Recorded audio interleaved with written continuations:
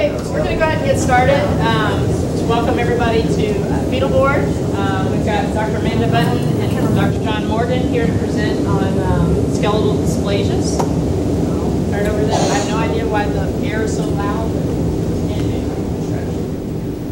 All right, I'm Amanda Bunton. I'm one of the third-year GYN Residents, and this is John Morgan. He's one of our interns.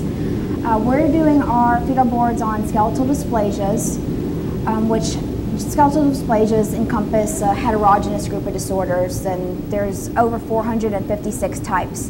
Many of them present in the perinatal period, and we can pick up findings suggestive of a skeletal dysplasia off of ultrasound, which makes it relative to obstetrics.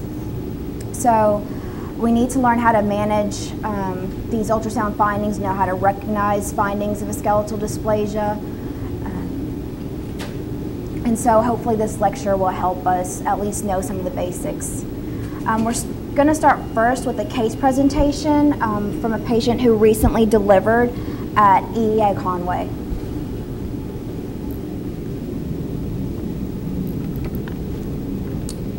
All right, so our patient presentation, the patient is FJ.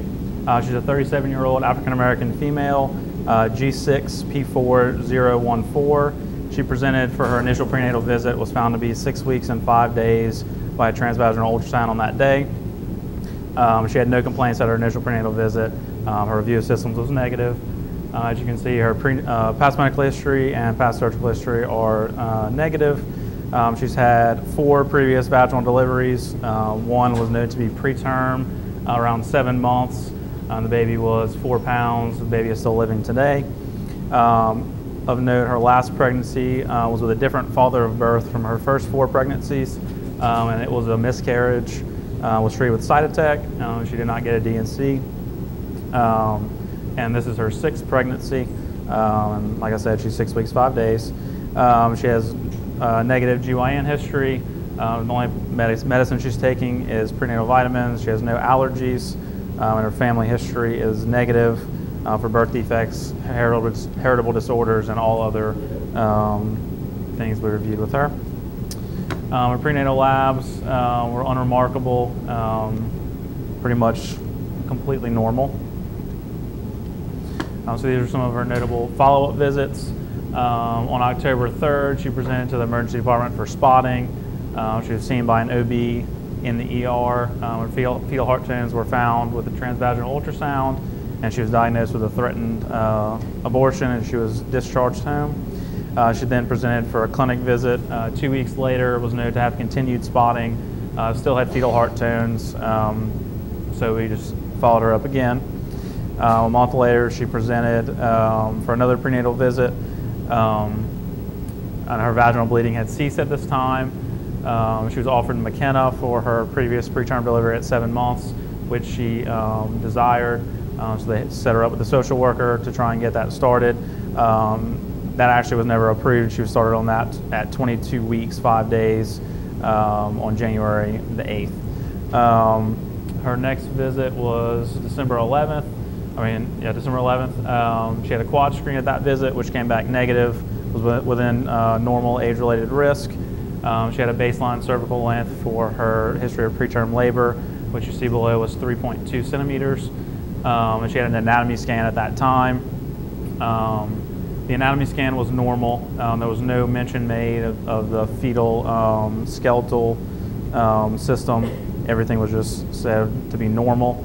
And she was then later referred for a level 2 ultrasound for advanced maternal age. So she was seen on December 30th at University Health Shreveport in the perinatal center for her level 2 ultrasound. Her growth was found to be normal. Her anatomic survey was normal, besides the angulated left femur, which is consistent with an intrauterine fracture. This was the only long bone that was found to be normal. The right femur and both arm bones were normal. All the bone lengths were normal as well. She was offered an amniocentesis at this time for diagnosis, which she declined. She did accept the non-invasive prenatal testing, and this was negative for all the trisomies and found to be a male fetus. Dr. Bria at that time noted that we were just going to plan for an induction of labor at term. There was no reason to do anything else about it at this point. She was referred to genetics for counseling and was scheduled to follow up ultrasound every month or 2. So this is the image from that ultrasound.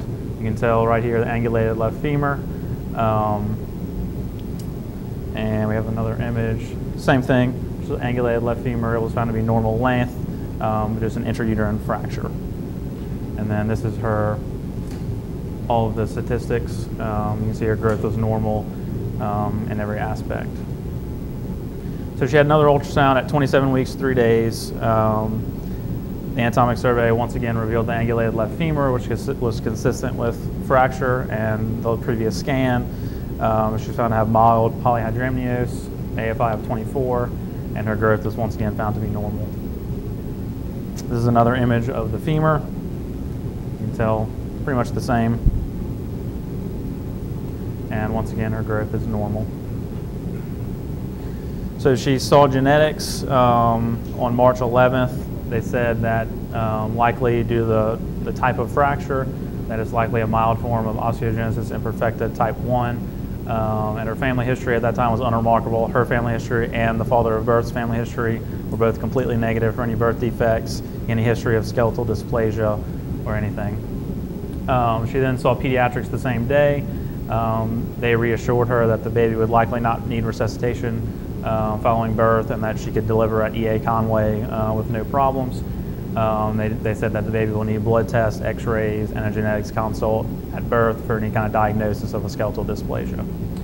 And then her follow-up ultrasound at 36 weeks and 3 days was limited due to gestational age. You couldn't even really tell that her left femur had a fracture in this ultrasound. So once again, this is the first ultrasound on the 11th. Once again, the angulated left femur. That's the measurement of it. And her growth was normal, 14.3. And this is the 37-week ultrasound. You can't really tell.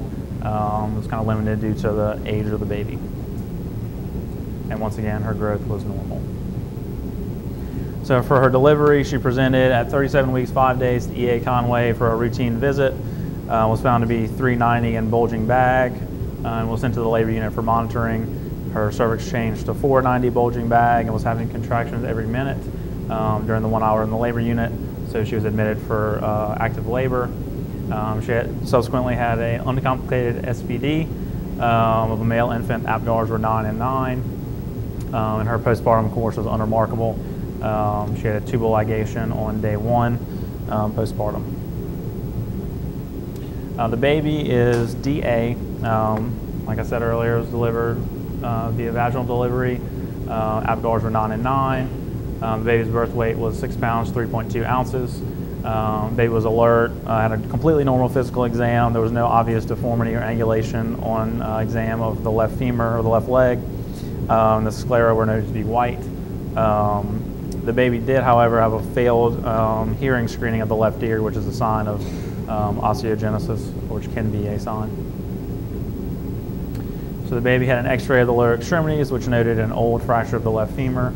And it had a skeletal survey, which noted no deformities besides the left femur, which had a mid-shaft fracture. No other bony abnormalities were noted.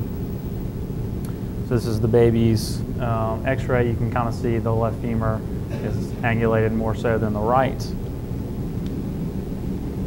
And that's just another image. So the baby had routine newborn care. Was discharged home on postpartum day 2. We placed a consult to genetics at University of Health Shreveport. I believe she's set up for an appointment at Shriners sometime in the near future. They ordered a DNA sequencing for collagen, for the collagen 1A and 1A2, and those are still pending. So that's kind of where we are right now. So I'll turn it over to Dr. Bunton.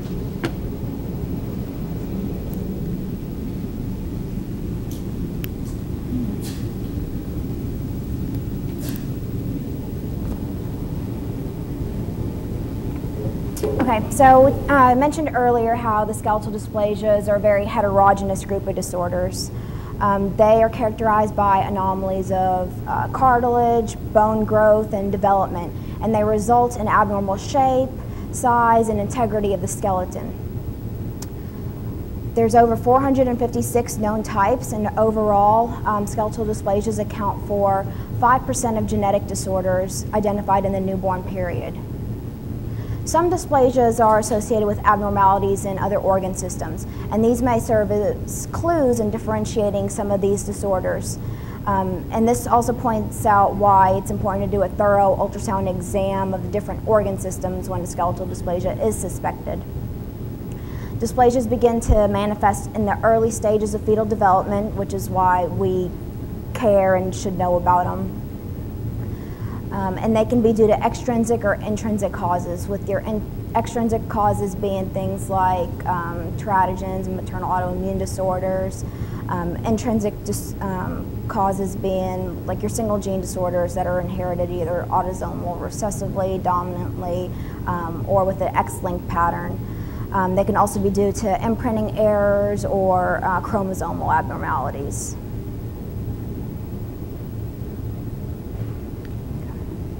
So each type of skeletal dysplasia is rare, but when you combine all of them together, the overall birth prevalence is 2.4 out of every 10,000. The prevalence during pregnancy is 7.5 per every 10,000 screened. With the lethal skeletal dysplasias, their prevalence ranges from 0.95 to 1.5 per 10,000.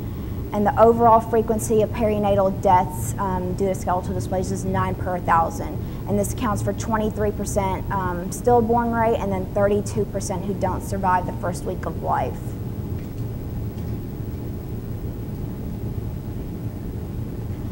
So as far as the pathogenesis goes, it all really depends on which skeletal dysplasia we're talking about. You know, there's a ton of different defects, but they all affect embryonic limb development through abnormalities at the molecular level. And these defects may involve like extracellular structural proteins, metabolic pathways, folding and degradation of macromolecules, hormone and signal transduction mechanisms, nuclear proteins, transcription factors, oncogenes and tumor suppressor genes, or even RNA and DNA processing and mutation. So we've already concluded that the skeletal dysplasias are rare. So when an abnormality like short femur length comes up on an ultrasound, you shouldn't jump to the conclusion that the baby has a skeletal dysplasia.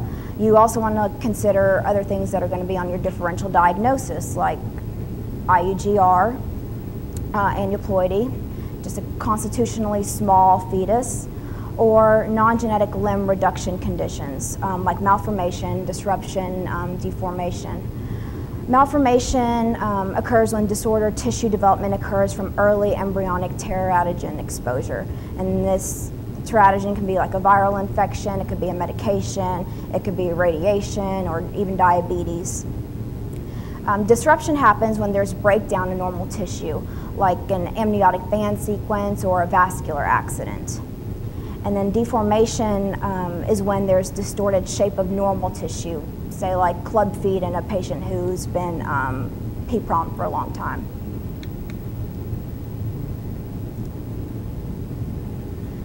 So these are our different diagnostic modalities that can be used to help us diagnose skeletal dysplasias. They can usually be identified by prenatal ultrasound because most of the skeleton begins to ossify early in the pregnancy. The clavicle, the mandible, the ilium, the scapula, and the long bones all ossify by 12 weeks. And then between 12 and 16 weeks, your metacarpals and your metatarsals ossify. And then at 22 to 24 weeks, your talus and your calcaneus ossify. MRI will play a complementary role to ultrasound because it can identify and better define some abnormalities, particularly of the spine, and it's useful because it has no deleterious effects on the developing fetus. CT can also provide some more detailed images of the spine and the pelvic bones, but the radiation exposure will restrict its use. Of course, got molecular analysis, which we'll talk about a little bit more in detail later in the presentation. And then fetal autopsy, which should be offered to identify the etiology of the skeletal dysplasia, because it can guide management antenatally and then counseling and future pregnancies therefore after.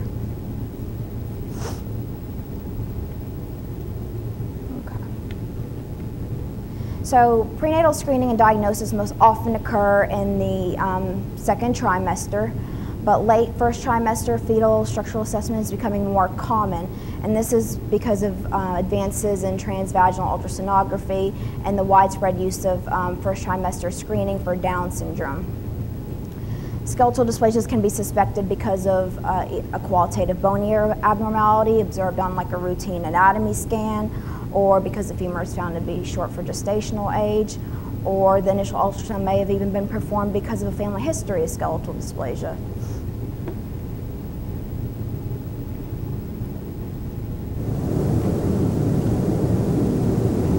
So differentiating these disorders in the prenatal period can be challenging because they are rare, and many of the ultrasound findings are not necessarily pathognomonic for a specific disorder. So a comprehensive assessment of the fetal skeleton is necessary to determine which bones are affected and the type and severity of the abnormalities. And the presence of associated abnormalities in the other systems needs to be assessed as well. Composite findings may or may not lead to a specific skeletal dysplasia, so history may help you with making a diagnosis. Family history of consanguinity, a sibling or a parent affected with the skeletal dysplasia, or even a prior affected fetus can help make a diagnosis. So obtaining an accurate family history is critical. And even though making a specific diagnosis may be tough, at least differentiating the known lethal disorders from the non-lethal disorders, providing a differential diagnosis before delivery, determining post-delivery management plans, and determining accurate recurrence risks to the parents will help improve patient care. So the skeletal dysplasias are associated with other anomalies in other organ systems, polyhydramnios being one of the most common associated anomalies, and this is related to a combination of factors including intrathoracic compression of the mediastinum and esophagus by a small chest, micrognathia, or associated GI abnormalities. With hydrops, you see that because of obstruction to normal lymphatic flow because of thoracic malformations.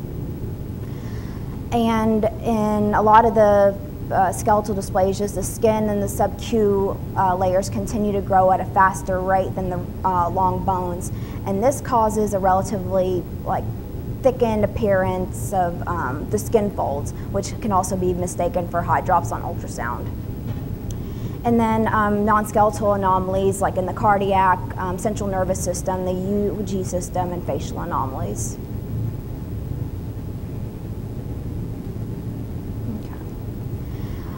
These are some guidelines as to how to approach evaluation of a suspected skeletal dysplasia. First thing I'm going to do is obtain an accurate gestational age, either by LMP or early dating ultrasound.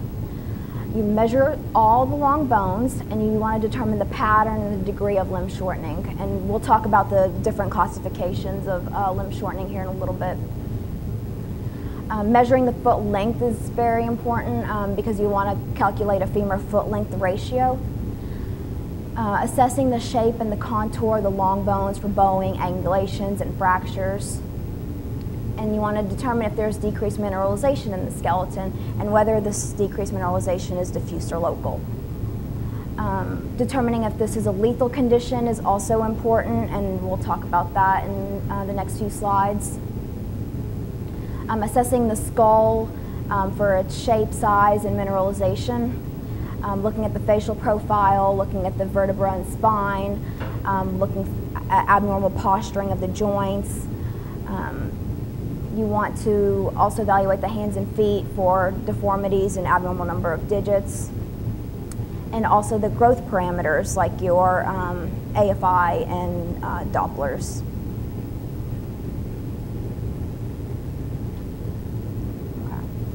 So like I said, all the long bones should be measured to determine the relative shortening against normal values, as well as their shape, their contour, their mineralization, bowing or angulation, fractures, flaring of the metaphysis, absence of individual bones, and joint deformities. And these factors can be well visualized on ultrasound at or more than 14 weeks. So bowing, bending, angulation of the femurs is really commonly seen in campomelic dysplasia, thanatophoric dysplasia, achondroplasia, and osteogenesis imperfecta. Decreased or absent acoustic shadowing is a marker for reduced mineralization of the long bones, which is seen in osteogenesis imperfecta and achondroplasia and hypophosphatemia. Normal bone will appear hyperechoic, is brighter white on ultrasound, while poorly mineralized bone is less echogenic and will look like a lighter gray. Bone fractures can appear as angulations or interruptions in the bone contour, or as thick wrinkled contours corresponding to repetitive cycles of fractures and then callus formation on top of that. The fetal femur is generally the only long bone routinely measured in the second trimester, and it's defined as short when it's below the fifth percentile or below 2 standard deviations from the mean for that gestational age. So this definition results in a detection rate that exceeds the expected frequency of skeletal dysplasias. So again, you have to consider your differential for a mildly shortened femur, which could be like a normal variation, constitutionally short limb, a false positive measurement, IUGR, or an aneuploidy like Downs.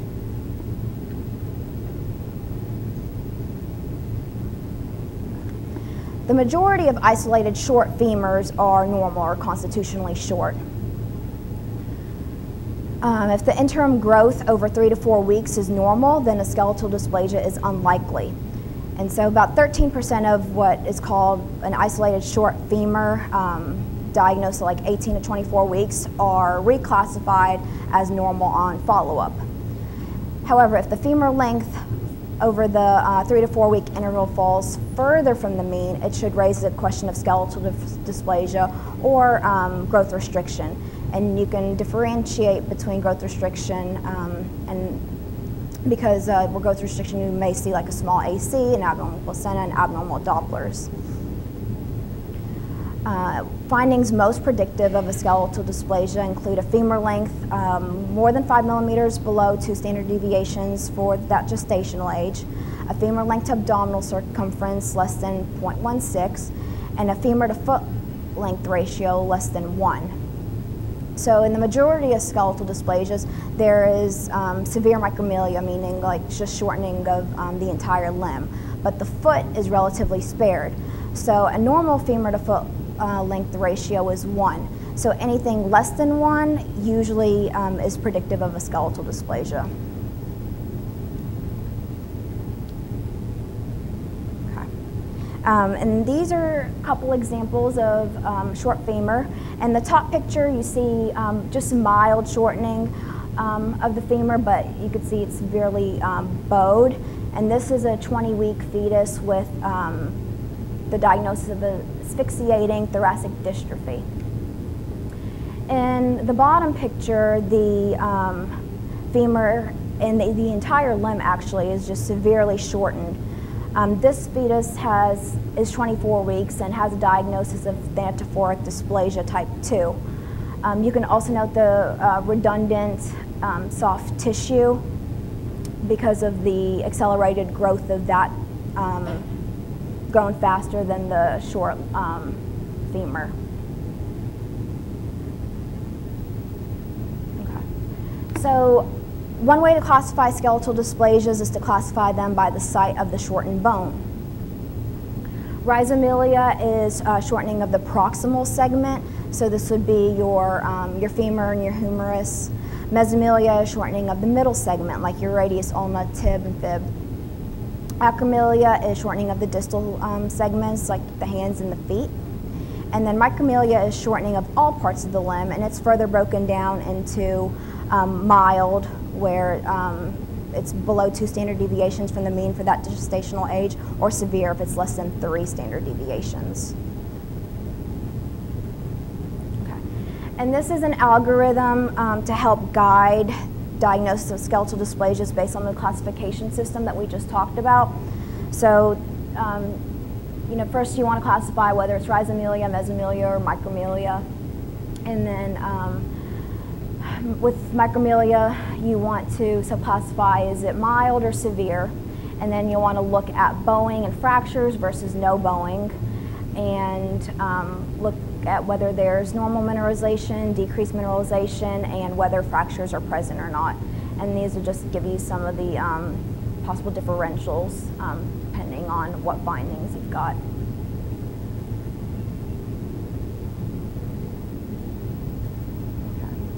So secondary evaluation of the other bones can be really helpful to further define a specific dysplasia.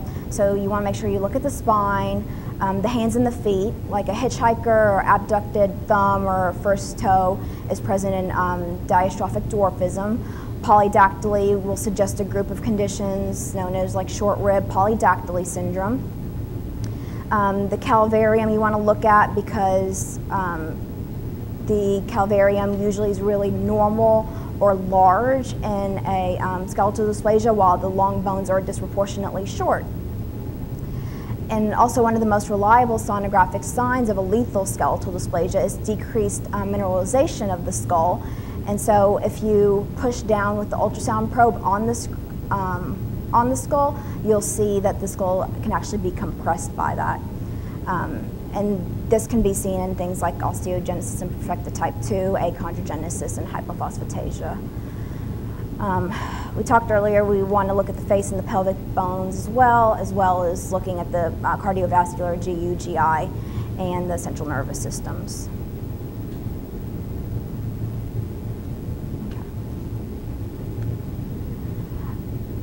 So prediction of lethality, when a specific skeletal dysplasia cannot be identified, your goal becomes to determine whether the dysplasia is lethal or non-lethal.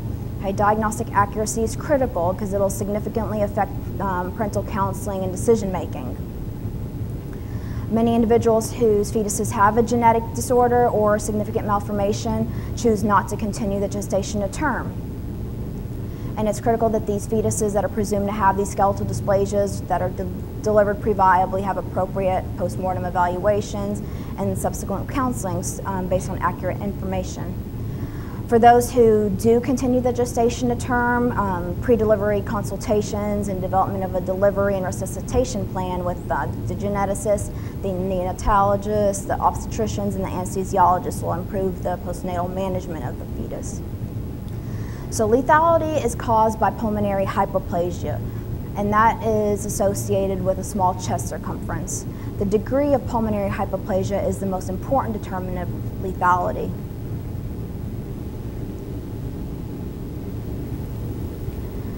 So the lethal group of skeletal dysplasias typically have an earlier onset with a more severe phenotypic features than the non-lethal group.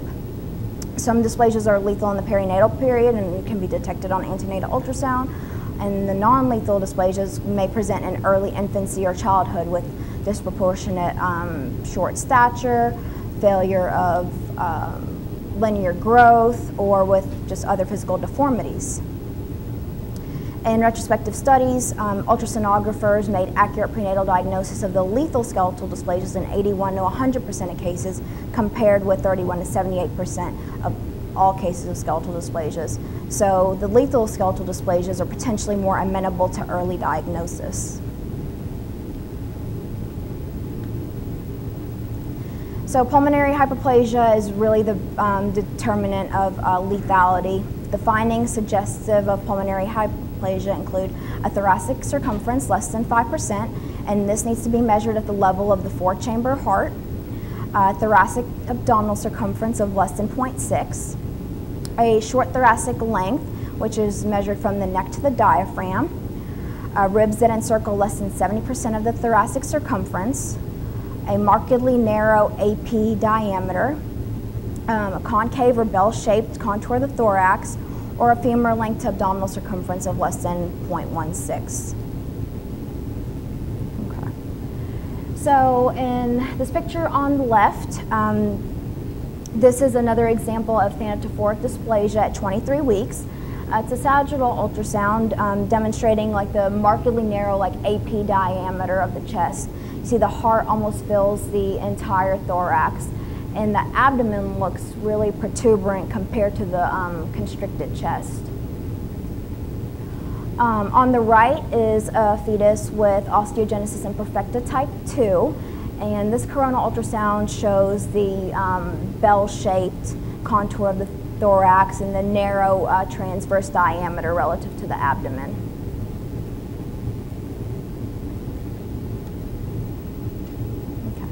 So now we'll start going over the 456 different types of skeletal dysplasias. Just kidding. Okay, this is a chart of some of the most common ones, and it details the genetic defect that causes it, the inheritance pattern, and some of the common features. I've included some pictures of the 3 most common lethal types of skeletal dysplasia, which are going to be the thanatophoric dysplasia, down here at the bottom, TD1 and 2.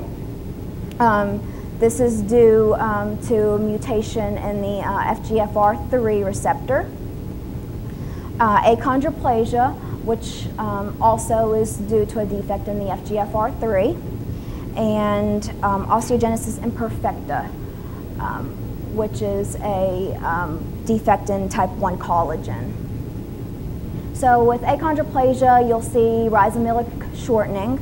Again, this is shortening of the more proximal bones like your femur and your humerus. Frontal bossing with midface hypoplasia, bowed femur with brachydactyly and a trident hand. With osteogenesis imperfecta, you've got severe micromelia, just shortening of the entire limb, a poorly mineralized skull, numerous fractures and bowing.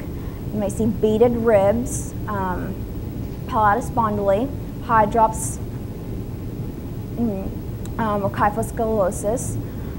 And with TD, you'll see severe micromelia with telephone receiver femurs, macrocephaly with frontal bossing, hydrocephaly, poly, and a cloverleaf skull, which is one of the pathognomonic findings. So this is an example of TD2 with the cloverleaf skull on the left. In the coronal plane, the cloverleaf skull has like a trilobed appearance, and this results from premature fusion of the lambdoid and coronal sutures. And then on the right is an example of the telephone receiver femur. You see severe micromelia in TD, but it also has a rhizomelic predominance, so shortening of the proximal limbs. So that's why the femurs are so short in this picture, and you see it's kind of curved like a telephone receiver. The extremities can be so foreshortened that they can protrude at like right angles to the body. Okay. On the left is a picture of TD at 20 weeks, and you can see the white arrow pointing to the frontal bossing, and then the yellow pointing to a flattened nasal bridge. On the right is an example of campomelic dysplasia at 22 weeks, and it shows retrognathia and very flat facies.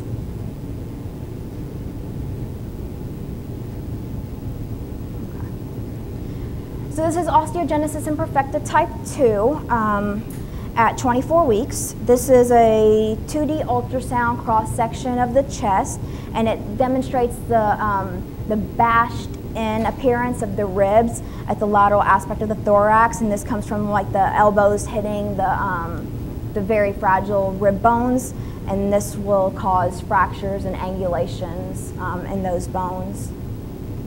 And then here on the right is a 3D ultrasound sagittal image of the wavy, irregular contour of the ribs due to multiple fractures. You can also see like the ribs are short and they don't encircle the entire thorax, suggestive of a lethal hypoplasia. This is more of osteogenesis imperfecta type 2. With A, you see a normally mineralized cranium. Compare that with C, where there is an absence of a bright wall line like you see here in A. So this means that there is significant demineralization present. And then here in B, there was mild transducer pressure put on the skull, and you can see how it's caved in. The picture on the right shows the beaded ribs because of the multiple fractures and the repetitive callus formation. And then achondroplasia. So on the top left, you see frontal bossing and then the midface hypoplasia. The trident hand is one of characteristic findings of achondroplasia. And this is a hand where the second, third, and fourth fingers are separated, and they're all similar in length. The fingers are short and stubby, and they've got like a three-prong appearance.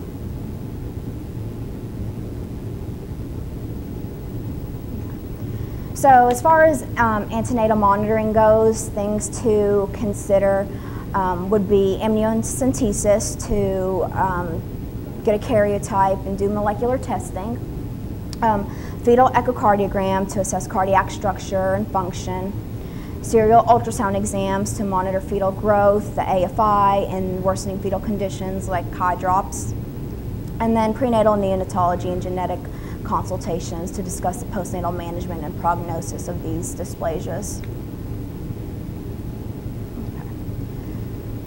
So genetic defects have been identified for approximately 70% of the over 456 skeletal dysplasias.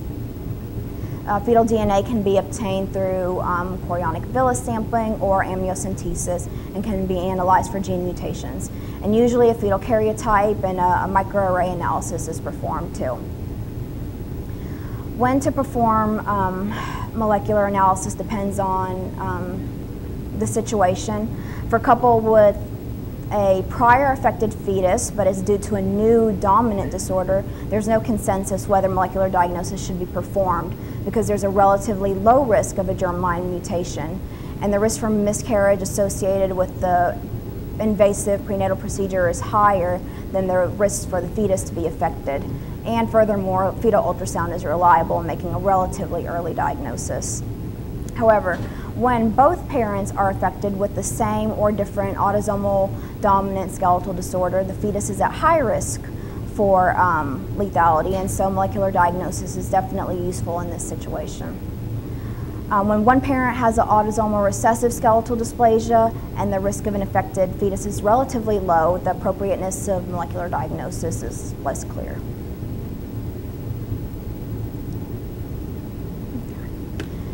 Now, as far as obstetric management goes, delivery in a tertiary care facility is recommended. Cesarean delivery should be considered for skeletal dysplasias associated with bone fractures and a poor mineralization. Also, C-section if the patient herself has a skeletal dysplasia. Many fetuses with both lethal and non-lethal skeletal dysplasias delivered at or near term have relative macrocephaly, and vaginal delivery may not be accomplished, so then C-section again should be considered in those.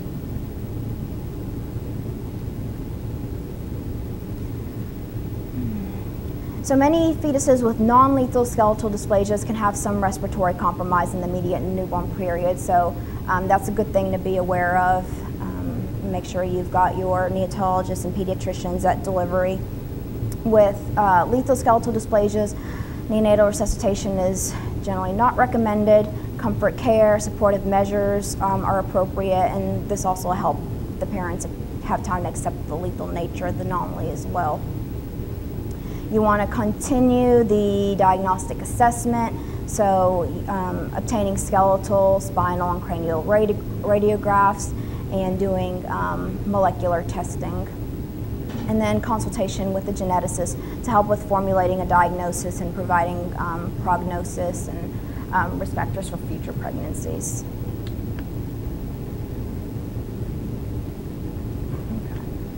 Now, the prognosis depends on which skeletal dysplasia is suspected or diagnosed, as well as on the associated anomalies.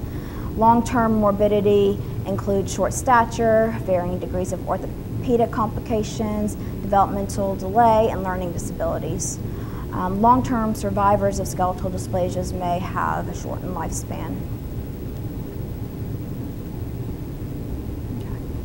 And then finally, these are some really good resources that can be consulted when local expertise is unavailable or the diagnosis cannot be determined. So there's an International Skeletal Dysplasia Registry and a European Skeletal Dysplasia Network that has a lot of good information about a lot of these skeletal dysplasias. And that's it. Any questions?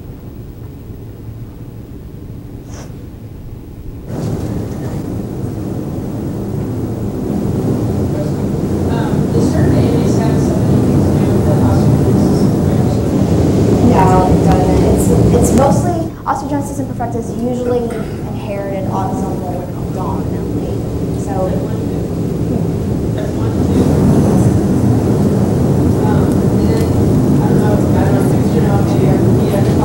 how long is it in utero fracture? Remember, these are menstrual fractures, so they take 6 weeks or more, 6 to 8 weeks.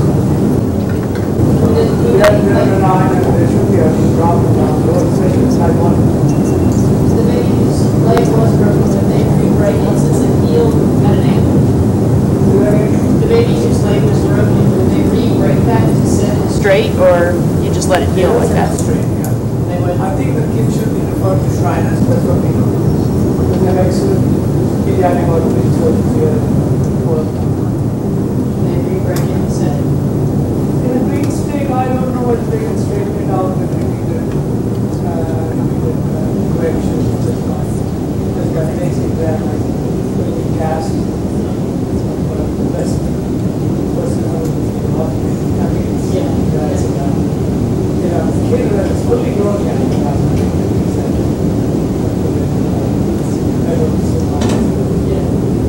But again, we are always careful with surgery because you don't want to touch the epithesis. The growth will be affected about but your colleagues at the partnership before the Shriners, they're a whole lot of great work and the cost of A couple of issues. You want to add something? Yeah, a couple of issues in response to your question. I'm sorry, this is pretty noisy. In terms of healing process, depending on underlying process for osteogenesis imperfecta, is the defect in the collagen and defect in the mineralization. So in terms of going through reabsorption, callus formation, they still go through it, but they don't form normal bone. So the process in terms of primary duration is the same. In terms of deformity, particularly on bones, you can have babies' bones with almost break 90 degrees. You leave them alone with time in remole, and that certainly happened postnatally. And we and others have documented that. And the key issue, as there's a nice presentation about the lethal skeletal dysplasia, about not to jump on a chest, because at the end you create more hassles than benefit. You're not breaking the ribs and everything else. So these are the things where the counseling come in. That's important at the front end.